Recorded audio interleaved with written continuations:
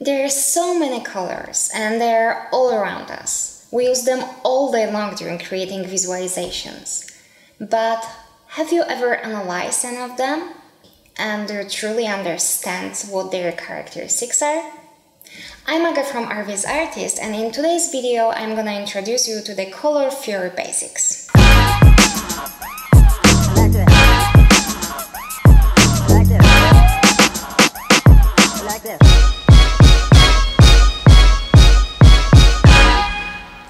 Colors are a large topic, and we'll divide this into parts. I'm gonna start from the very basics to be sure that all of us are on the same page.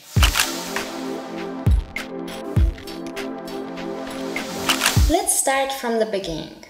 We have three primary colors: red, yellow and blue. We can get all other colors just from these three.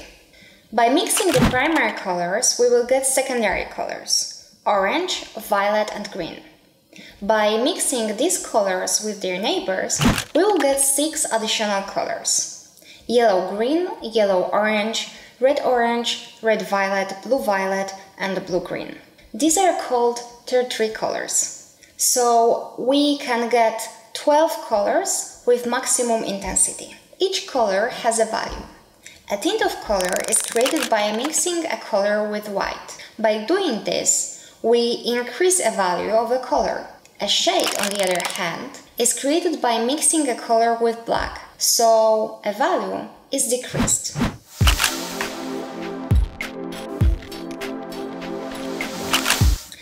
Hue is what we most often think as a color, such as red, yellow, blue. It has 100% saturation and 100% brightness. It is calculated in degrees, and it refers to a color's location on the color wheel. We can get different tints of color by adding white to a color, or we can get different shades of color by adding black to a color. And finally, adding gray will give us different tones of colors.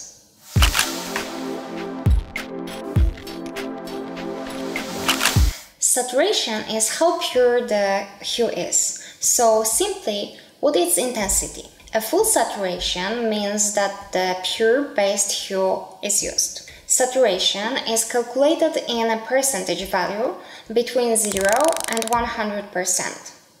0 means there is no color, so it's a shade of gray between black and white, and 100 means intense color.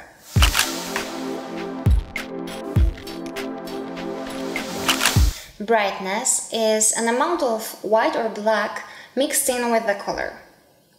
It is also calculated as a percentage value between 0 and 100%. 0 means black.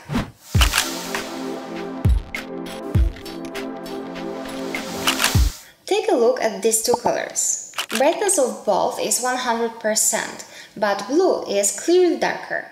You may ask me why. When analyzing colors, we have to look at luminosity as well. Luminosity is the measurement that describes the perceived brightness of the color, and its range from white to black. When you want to check the luminosity of the color, you can pick it in Photoshop and check it there.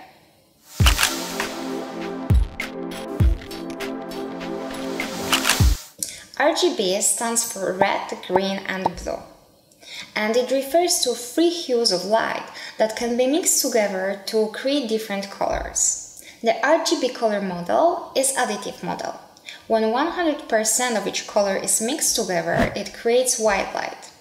When 0% of each color is combined, no light is generated, creating black. Combining red, green and blue is the standard method of producing different color images on the screens such as TVs, computer monitor and smartphones screens. Take a look at what's happening right now. We can separate each image to 3 channels: red, green and blue. It means that each color you look at your screen is made by these 3 colors. Each parameter, red, green and blue, defines the intensity of the color as an integer between 0 and 255.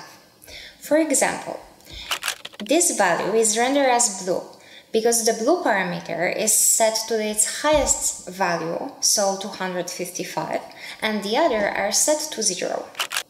If you want to practice this, you can open a color picker in Photoshop and play around with different values.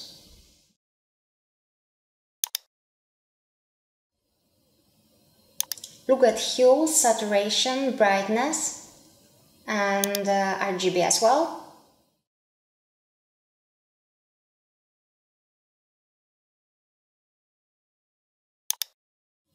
And don't forget to pay attention to luminosity too. I hope there is no mystery behind colors for you by now. And please let me know in the comments if you want me to do the next part.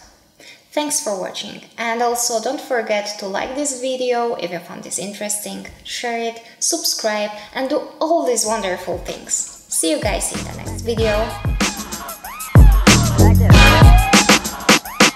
Like this.